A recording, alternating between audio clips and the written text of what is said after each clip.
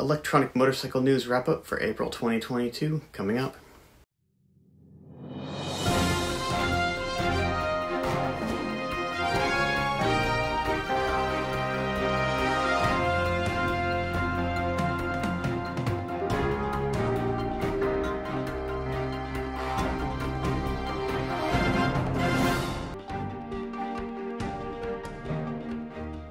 It's been quite the month for two-wheeled EVs. The first production Metacycles came off the line in April.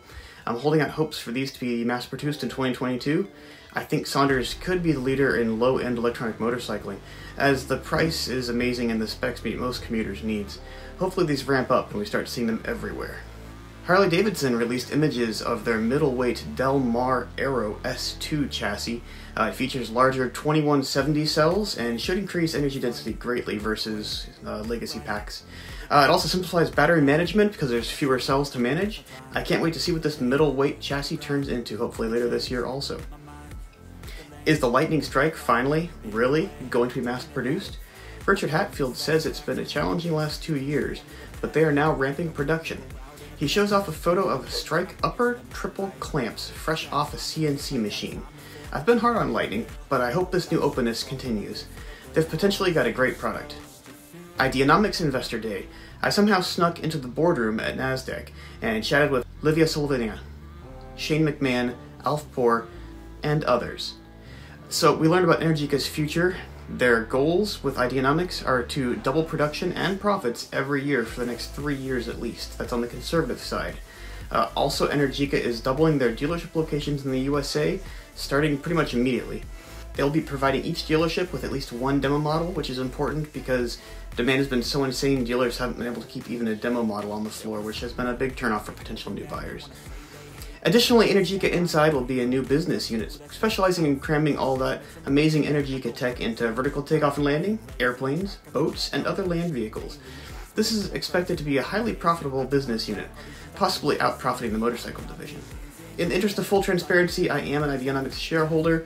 I just love what they're doing, and of course, now that they're with Energica, how could I not buy as many as I could? And it's on sale, pick some up right now. Cross-country electric motorcycle rides. I'm a big fan of these, you know. It used to be really rare that this would happen. We'd go years without them, and then, you know, randomly one-offs would occur. And then in recent years, we got 1 or 2 at a time, and then suddenly last year we had 6 or 7 crossings. Well, in April, 5.5 motorcycles crossed the United States in the month alone. Scott Harkless, on his dual-inlet modified Zero, crossed twice, setting the first under 100-hour run on a Zero. Darren Swarenson flew across the U.S. southern route on his Energica Ego Plus, and then came back after riding the Trail of the Dragon for a while. I set a new electric motorcycle cannonball run record on my old Rebelle, the Mach Zero, with a time of 111.5 hours, breaking the Harley Davidson Livewire's 178.25 hour record. Ducati released a sneak peek of their fully fared V21L electric racing motorcycle. It's neat, but it's probably going to be years before we see anything in consumers' hands based off this technology. Hey, either way, it's great to see the big brands finally starting to get on board with electric motorcycles. They have a lot of catching up to do. And finally, Elon Musk's announced he's going to start selling cars under the more recognizable Twitter brand. He's going to merge Tesla and Twitter together to lower operating costs. And in very sad news, while riding his CCS-enabled Zero across the United States, Sam Baker passed away.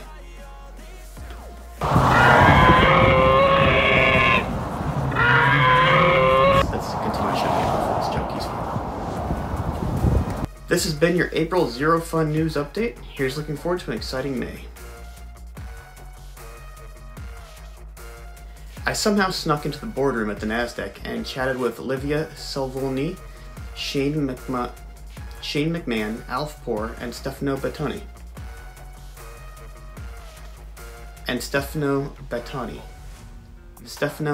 Benatti. I apologize for mispronouncing just about everything on there.